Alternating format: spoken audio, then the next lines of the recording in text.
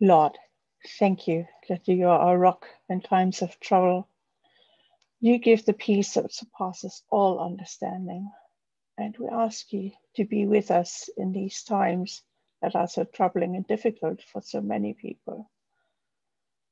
We're sorry that we're not with you at all times and not always certain of that you are there, but you're with us wherever we go, in whichever situation you find ourselves in. Thank you for that, Lord. Thank you for sending your son Jesus to us. Now on the first Advent, we are expecting his presence again in our lives and focus on the way that he changed everything beyond recognition. Thank you for the hope that you've given us with Jesus. Thank you that you died for us on the cross just to make us whole with you again. Lord, this is such good news in a time when there's so many bad news around. We thank you also that you've given us little signs of hope in our own lives. So many babies are expected, and the cook's having one in January and others in the congregation as well. This is such a joy to see new life coming into this earth. So thank you for this blessing. Thank you also that there are some vaccines now, and there's a hope of the end of this pandemic. It has crossed all our lives such difficult times. Lord, we also pray for all the lonely people that are there, especially in lockdown.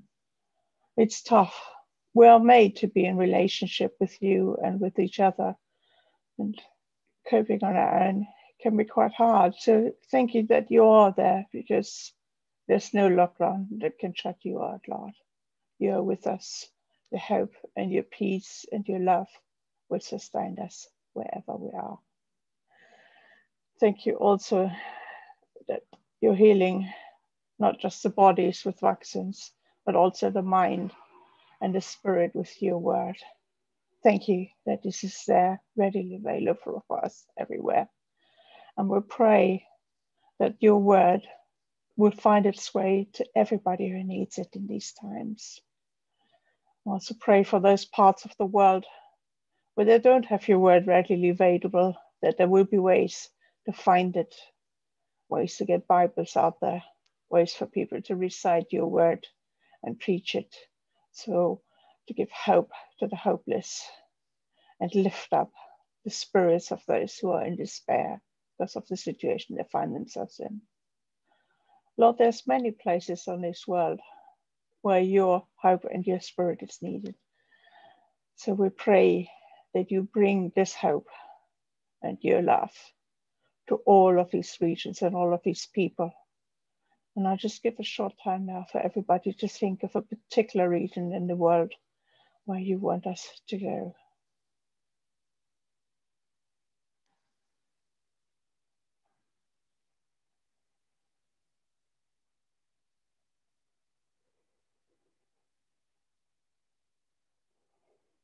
So Lord, you are hope.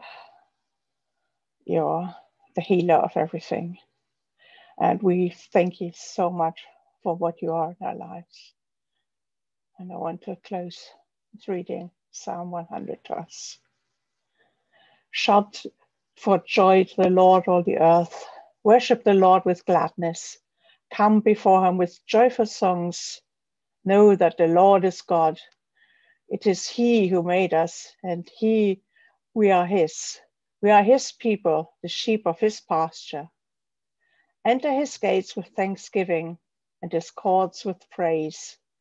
Give thanks to him and praise his name. For the Lord is good, and his love endures forever. His faithfulness continues through all generations. And we pray this in your precious name, Lord. Amen.